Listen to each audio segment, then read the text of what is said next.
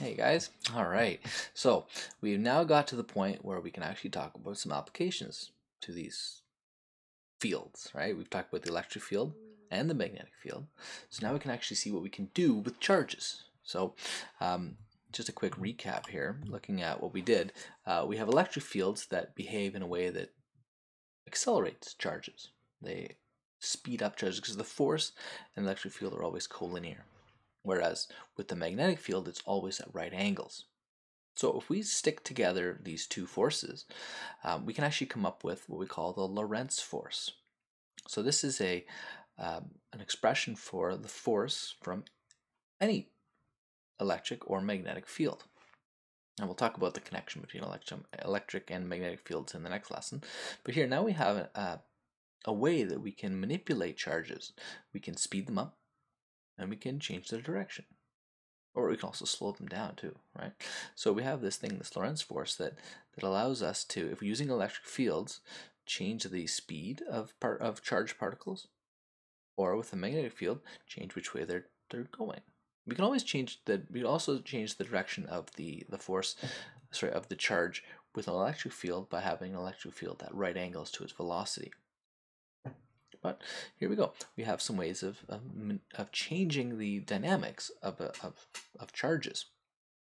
And so what we can do with that is we can come up with some engineering to take charges and get them going very, very fast, and then point them at each other. So we get some either small things like electrons, or larger things like protons, or even atoms themselves, smashing them into each other. What happens there is a large amount of kinetic energy has to be released in some way. And this is how we dive into the atomic structure and subatomic structure of reality.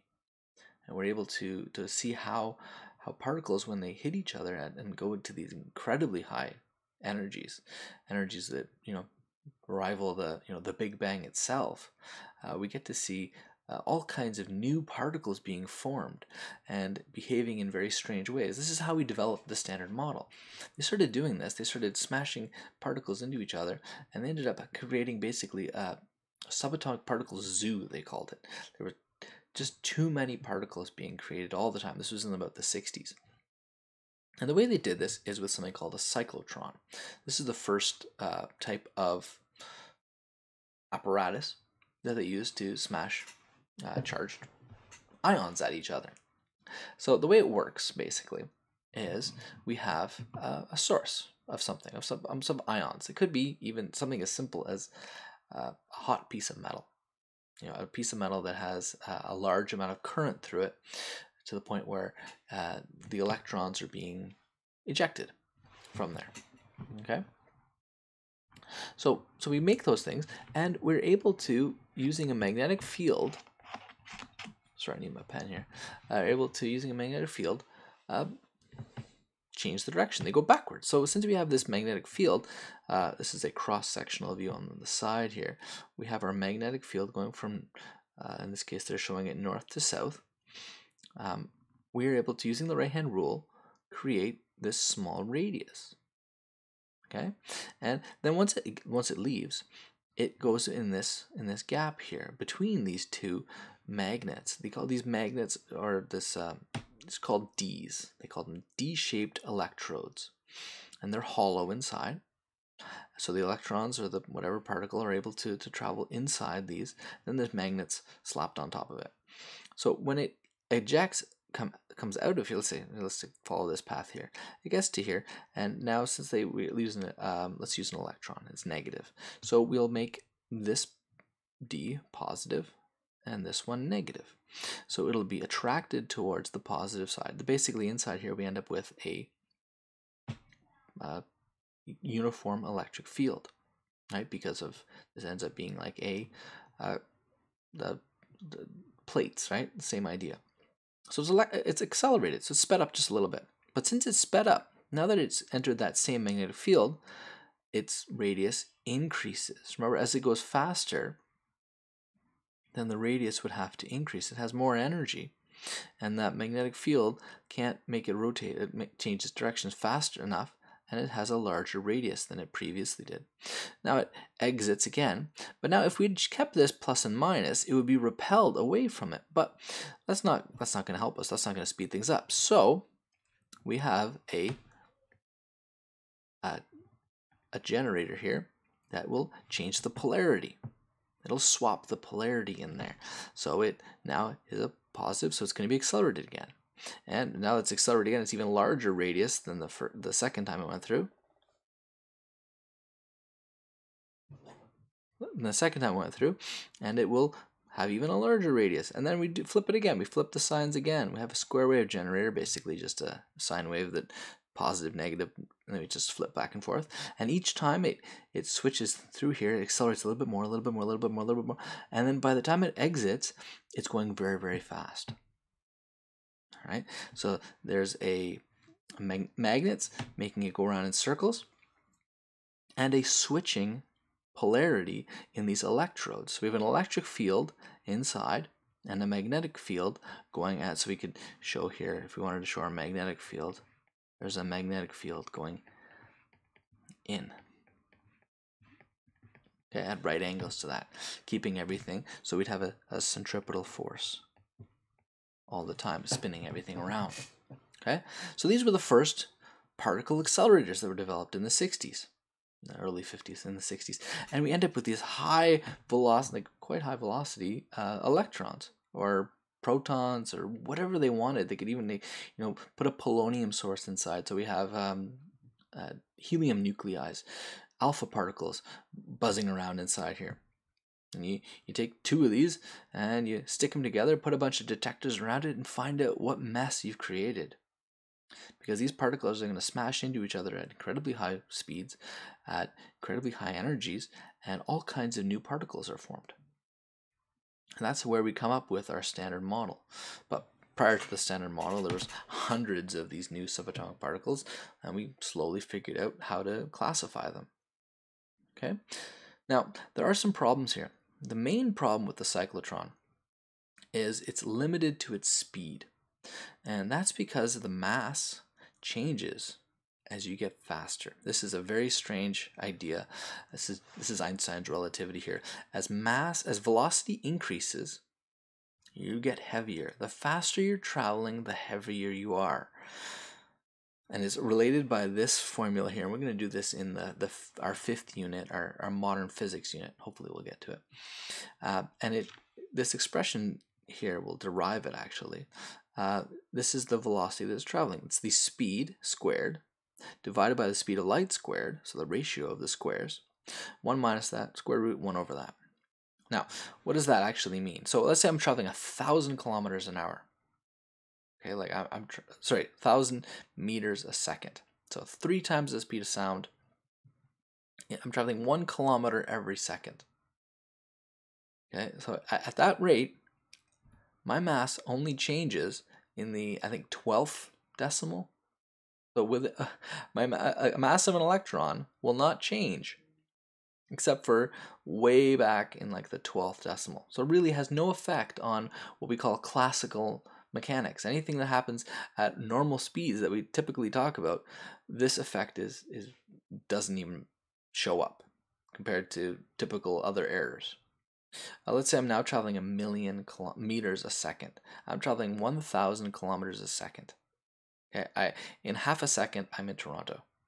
Okay, in 2 seconds, I'm in Nova Scotia. At that speed, I'm now in the 6th decimal? I have a correction factor here at the 6th decimal, so really barely anything, even at 1,000,000 meters a second. At 100 million meters a second, I'm starting to see some effects. They have a 6% change in mass. I'm 6% heavier if I'm traveling 100 million meters a second. This starts to become quite evident though once we get closer and closer to the speed of light. Once we're now at like 90% of the speed of light, I'm going to be twice as heavy. Okay, and as we get closer and closer, 95% of the speed of light, 3 times as heavy. 99% of the speed of light, I get 7 times as heavy. And this is an asymptotic relationship with respect to velocity as it gets closer and closer to c, right? As we take this expression, as we take v approaches c, that expression, we call it gamma, approaches infinity. So your mass actually approaches infinity once you get closer and closer. And this causes problems in terms of the synchronization of a cyclotron. Right? For our cyclotron, let's go back here. We need to use this square wave generator to synchronize our switching at very, very high rates to get the electrodes at the right polarity so that we have we're accelerating at the right time. We're giving it the kick at the right time. We're not slowing it down. Once the mass starts changing, things get weird and it's difficult. There are some ways that you can do it, but because the radius is going to change with respect to m, as my mass increases, my radius is going to increase. So I have to start changing my synchronization. I lose synchronization and I'm not giving it the right kick. Now engineers were able to play with the oscillation frequencies to get this to work, but work somewhat. But the main problem also was the magnets. To get magnets that big, especially in the 60s when we didn't have all these fancy neodymium new magnets, cyclotrons had a limit to the amount of energy that they could generate. So the next step was what we called a linear accelerator. This is much simpler. This is just basically hollow electrodes, hollow tubes that charged particles can travel in. Okay? Once we get to these higher energies, this is actually a much more straightforward approach. Each of the pieces are the electrodes are at a certain length that allows them to accelerate it just a little bit. And then the polarity again between them all is going to switch. So let's say here, I take my particle, it's now going to be accelerated towards the negative electrode here. And once it gets in between them, we're going to switch the polarity. So now it's going to be accelerated again in each step. And notice as we get faster and faster, the electrodes have to get longer. But this is much easier to do. So we just have to change the length of our electrodes as we go along. Okay? So once we start dealing with relativistic effects where the mass is increasing, all we have to do to correct that is change our length of our electrode. The frequency in which this changes doesn't have to change. It's only the length of the pieces that have to change. So it becomes much simpler. The problem is these things become incredibly long and have to be incredibly straight, which is why the Stanford Linear Accelerator, which is the most famous of these, ended up actually being one of the longest buildings in the world for quite some time. It's a 3-kilometer long straight laser, basically. And this is a picture of it inside. You can't even see the end. It's a 3-kilometer long linear accelerator, and it was able to achieve beam strengths of 50 giga electron volts. We'll talk about what that means later when we in our 5th unit, our modern physics unit. But that's a very large amount of energy. Lots and lots of huge research was done into the fabric of baryons, of quarks, of what our universe is made up of. The standard model was basically developed here. A lot of the quantum chromodynamics, it's called, of how do quarks behave, was figured out here at the Stanford Linear Accelerator. Currently, another longer building is the LIGO Observatory. The Gravitational Wave Observatory is 4 kilometers long. It's 4 kilometers both ways. It's a laser. It's 4 kilometers on both sides. And then they look at how they interfere inside here. But we'll talk about that in our 4th unit, in our next unit after this, optics. Okay? So, now, what's next? Okay, now the latest technology for particle accelerators are called synchrotrons, which is basically a linear accelerator or a bunch of linear accelerators, but then there is magnets turning it every now and then. So we're able to create a circular path with accelerators, with with small linear accelerators. There's a linear accelerator piece of it. There's only one piece, and then we keep changing the direction using many magnets. And you can make these things incredibly long and incredibly powerful. For example, the latest is the Large Hadron Collider in CERN in Switzerland. Okay, so basically we have a bunch of start off with a linear accelerator, and then you get a bunch of other synchrotrons, and then finally you get to the final one, which is CERN. So this is a picture of it from above. That's Lake Geneva over there, and over here is the actual CERN building.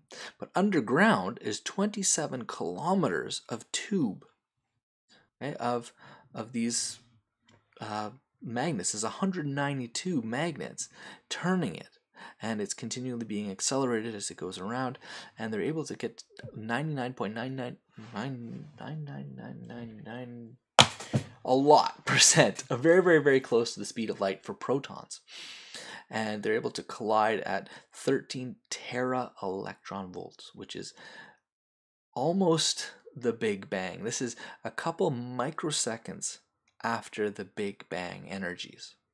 So this is how we can actually investigate what the universe looked like a couple microseconds after it came to be. Okay, and what sort of conditions were there?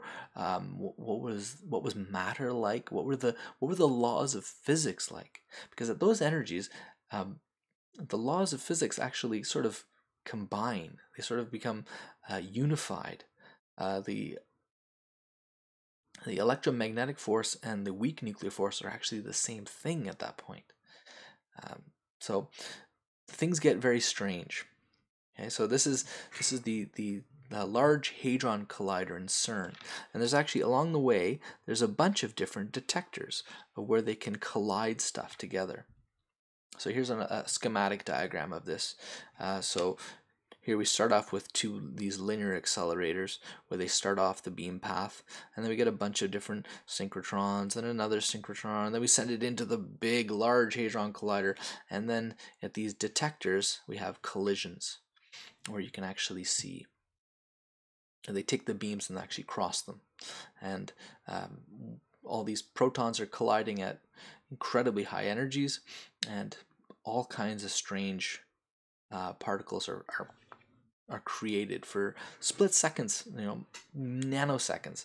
But in that time, they're able to still do some observations of them and come up with some simple things like mass and energy and that sort of stuff. Again, it's 192 superconducting magnets. To do that, to get these magnets to superconducting, that means that they have no resistance. Their electrons basically, as superconductors, their electrons basically stick together and become one, and they no longer, they can actually become one quantum state and no longer resist each other. Electrons, remember Pauli's exclusion principle says that electrons to be in the same state have to be, spin up, spin down, right? And then this causes problems in terms of where resistance comes from, really. But if you can sort of pair them up into a sort of call a Cooper pair of electrons that now behaves like they have spin zero, they can actually all be in the same quantum state and they have no resistance. So to do that, though, it has to be very cold. So this whole 27-kilometer tube is filled with liquid helium, and they've got it down to but it's basically 2 Kelvin. That's 2 degrees above absolute zero. That's 2 degrees above where we can possibly get temperatures down to. Okay? Liquid helium is also a very strange thing. So helium, once you get it down, it itself starts behaving like what we call a boson, where it has no spin and it has no viscosity even. If you put liquid helium in a beaker, it'll actually leave the beaker, because viscosity is also tied to those sort of what we call fermion statistics, and now it has one quantum state and there's no viscosity. It's actually able to leave the beaker. Very strange stuff. So a huge amount of liquid helium is used here. The whole thing is super, super cold. It's again 27 kilometers. And you can actually see in this picture the two tubes. The protons are traveling through these. In this larger tube, there's two actual beam paths where the protons are going, let's say, in that way and out that way. And then they get to a certain point where they're allowed to cross, and we have collisions. And that place is like this. This is the Atlas detector, which is a huge cathedral-sized detector. You can see there's a person. That's how big a person is. This is a little guy here. So this is 2 meters, right? Approximately. There's some more people up here. This thing is absolutely massive. And this is the point in which actually this piece here actually goes inside there. This is when they were doing some maintenance. The whole thing can actually move. And when they collide here, let's say there's a collision happens, it creates this absolute fountain of virtual particles and nonsense and mess stuff. And this whole area out here is a detector that's allowed to, it's a whole bunch of different types of detectors that lets scientists see all these things. And it's a huge amount of data, 23 petabytes a second. So there's a huge server room that collects all of this data and has to sort through it. So some of the scientists here are basically just data scientists who have to sift through this data to come up, find the signal in all the noise to get all these detections made. Okay. Now, the most famous thing that this Large Hadron Collider has done was actually discover a new particle. It's called the Higgs boson, which is frighteningly important if it behaves the way that we think it behaves. It actually might give matter mass. It might actually mean, it might give us an understanding of why inertia exists. Why do things sort of stick to the fabric of space-time like it does? That's a strange idea. Why do we stick to space-time? Yes, any mass takes space-time and bends it. But whatever. Anyway, so what they discovered was at these incredibly high energies, at about 125 giga electron volts per c squared, which is actually a unit of mass, they were able to see this data, this spike here. And after doing it again even more carefully in 2016, they were able to come up with a mass within 2 decimal places for the mass of this thing called the Higgs boson. And hopefully in 2021, next year, hopefully with all this stuff happening, whatever, maybe not, we'll see what happens. It's scheduled to be, it's currently being upgraded, and hopefully we'll get even more results, more accurate results and higher energy things, and maybe we'll find some new stuff. Okay, again, this is that's the Higgs boson right there. Okay, and again, it's super important to what remember we have a photon that defines electromagnetism. We have a gluon that defines a gluon that defines strong nuclear force, and then we have the Z and the W plus and minus, which is the weak nuclear force. And then maybe there's a graviton. We don't know. Maybe there's a graviton. We haven't spotted a graviton yet. We've seen the effect of gravitons on space-time, but we haven't actually detected a graviton. But what we're hoping is that there is something called a Higgs boson. Okay, that would be a 5th fundamental force that actually basically defines everything. Okay, all mass really. I'm going to link a whole bunch of videos. This is a complicated video here, and there's people who've done much more in terms of quantum field science than I understand, and have put together a bunch of videos. I'm going to put a whole bunch of these on in the video notes, in the details. Feel free to watch as many as you like. There's some fascinating ones on the Higgs boson. Okay, so the other thing was at these energies, we are able to see what we call the quark-gluon soup, or where a quark and a gluon stick together to form basically what the universe was a couple microseconds of its existence. So take lead ions instead of just protons and crash them into each other at incredibly high energies, 150 mega electron volts, which is huge for a lead ion. Lead is a very heavy ion. How many is it? 80? You have to check that. Go check your periodic table. What's the, I'm guessing 80. Is it 80? I forget. The atomic mass of lead. So there'll be a whole bunch of protons and neutrons that smack into each other. And they produced a new state of matter. Solid, liquid, gas, plasma, and this quark-gluon plasma. Okay, this quark-gluon soup. So, what do I want you guys to do for homework? So, 3 things for homework. First off, show me that the frequency of our cyclotron can be defined as BQ over 2 pi m. Yeah, that would be the frequency of the alternating current. That's how often the current has to flip back and forth. Okay, so check that.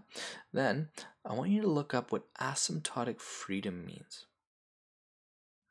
So we've talked about quarks a little bit in terms of protons are made of quarks, neutrons are made of quarks. How come we can't see quarks? Why are quarks not free to float around the universe? Why are they confined to baryons of 3 quarks, of a triplet of quarks?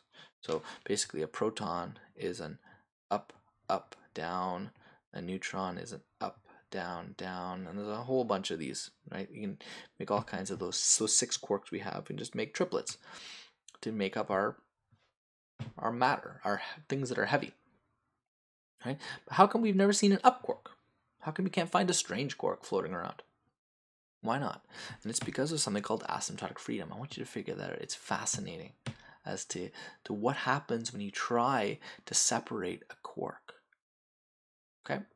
And last thing is do a quick little bit of research on what is the quark-gluon plasma, and how can studying a quark-gluon plasma at these incredibly high energies actually help us understand what happened in the early universe. What was the early universe like? What were the forces that existed? What sort of matter existed? So what forces and matter existed in this early primordial step of our universe, a few microseconds after Big Bang? Okay, so this is a really fun lesson. I hope you have as much fun as I had, yeah, go have some fun. Look up asymptotic freedom, quark-gluon plasma, and do a quick little derivation there. Okay, so hope you guys are doing well, and I'll be talking to you later.